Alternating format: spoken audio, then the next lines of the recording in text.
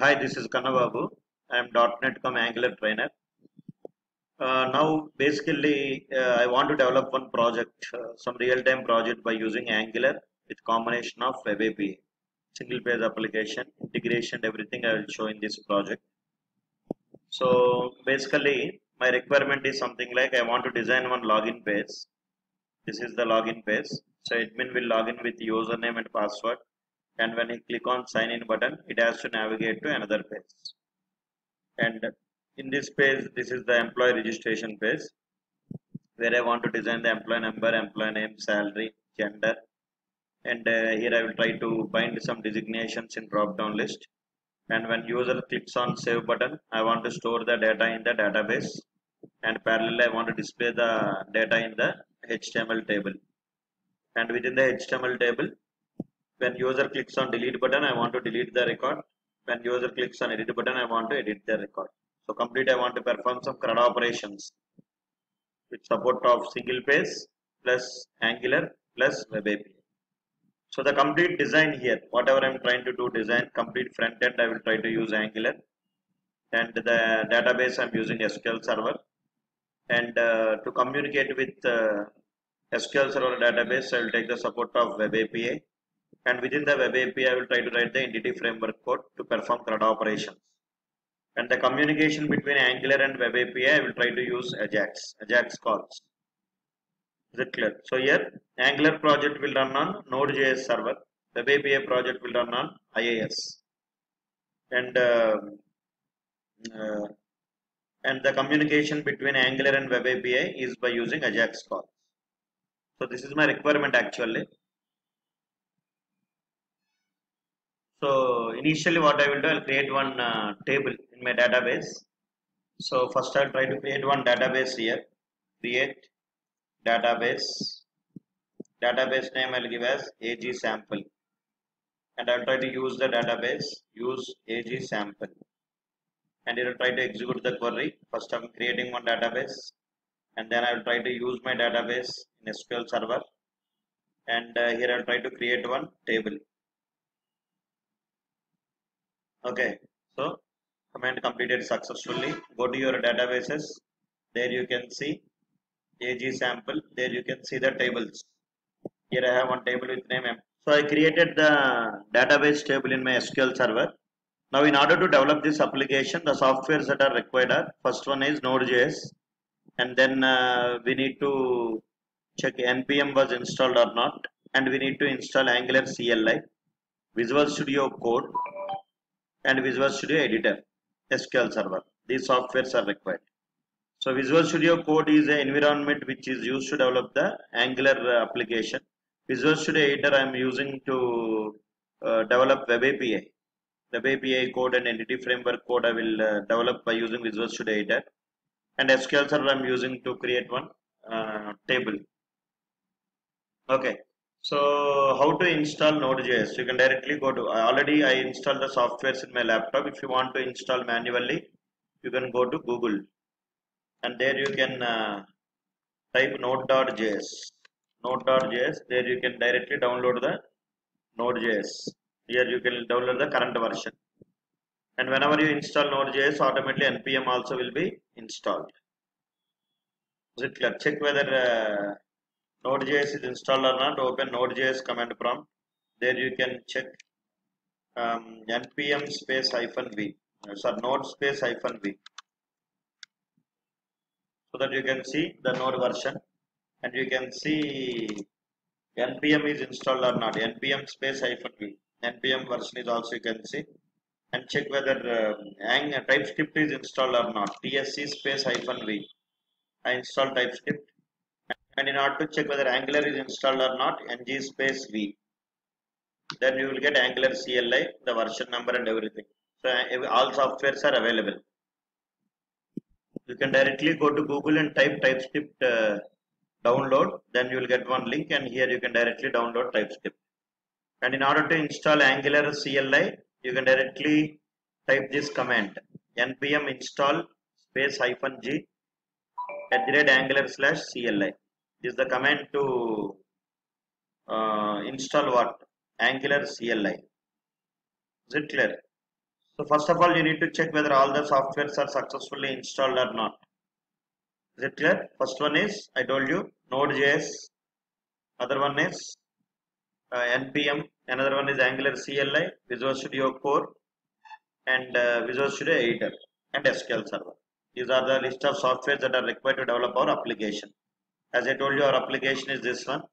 So first, I want to create a new project in Angular. Open your Node.js command prompt, and here I want to create the project in D drive, my laptop. So I'll try to first of all, I'll go to my computer. There I'll go to F drive, and here I'll try to create one new folder. Rename the folder as AG sample project. AG sample project I'll try to give, and here I will try to. This is my F drive.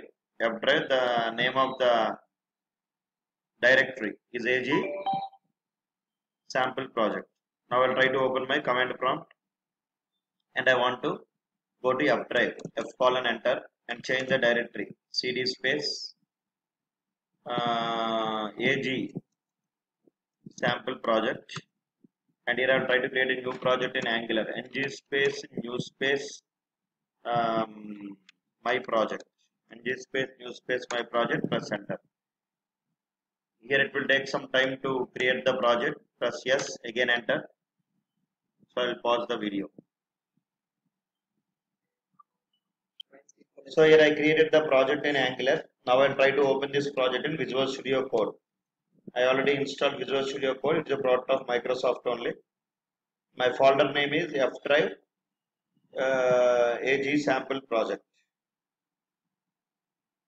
Right? I will try to open the folder.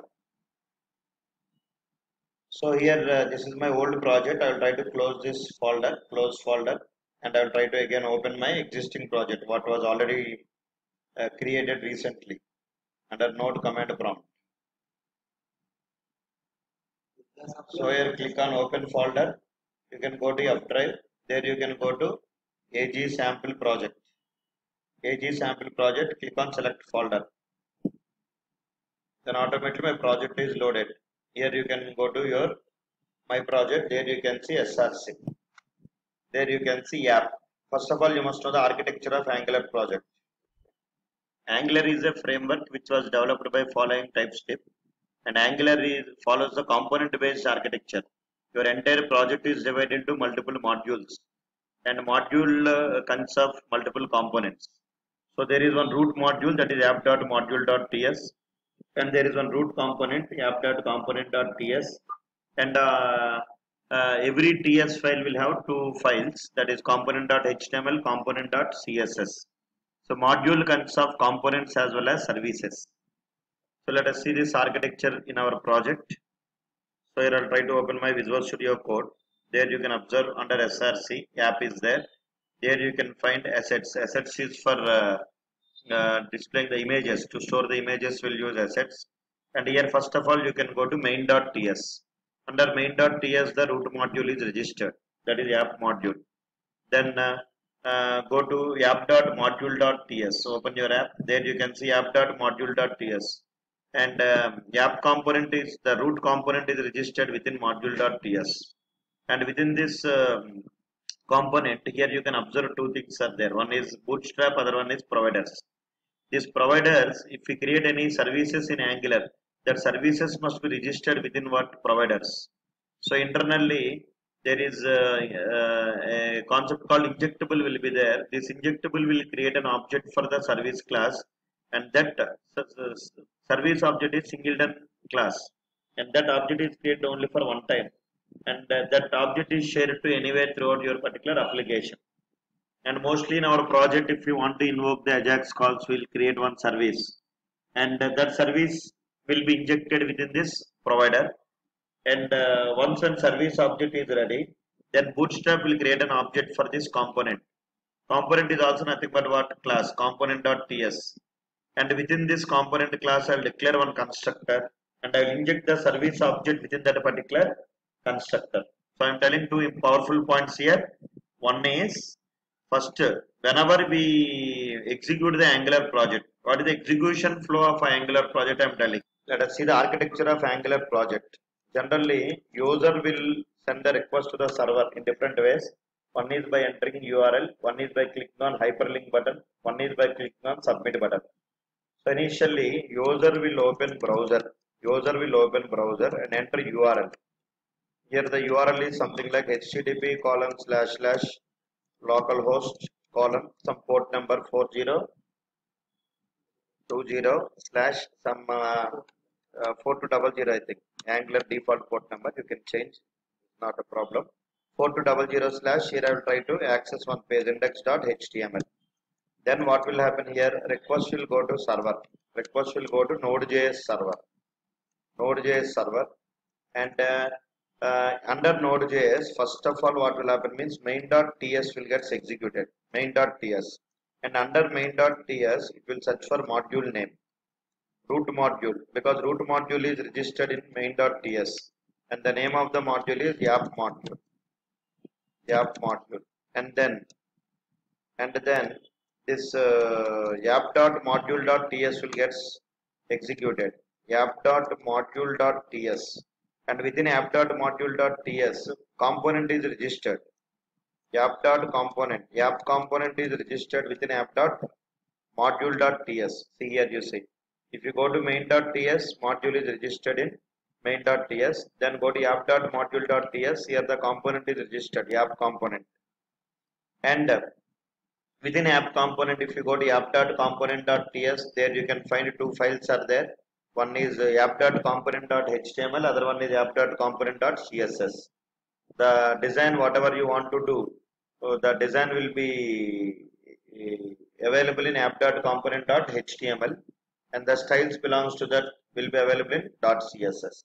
And this component.html will get executed, and the output of this particular component.html page will be rendered to app root within index.html. So actually in Angular, what is happening here means the request will go to the server only one time, to Node.js server, and there it will search for main.ts and module.ts and component.ts. All the component.ts files will convert into JavaScript files, and all the HTML files, CSS files, these all files will be bundled. So here bundling and minification concept will be applied, grouping all these files into some zip file format, and this finally the entire Angular project will be loaded in browser. So the request in Node.js will send only for one time. The request to the server will go to the request will go to the server only for one time, and at server only all the TypeScript files and everything will execute only for one time, and these all will be converted to JavaScript. And finally, after applying bundling and minification concept, the entire Angular project will be loaded in browser, and it will store in the browser in the form of some cache or some cookies or some format. Second time onwards, when the user will interact with the controls or anything, again request will not go to Node.js server. And if you want to communicate with any web API code or any server side code, then we have to use internally Ajax to create the communication between Angular as well as your web API service. I hope you understood. So I hope you understood. In the next part, we will continue this project. For more videos, you can subscribe to my channel. Thank you. Have a nice day.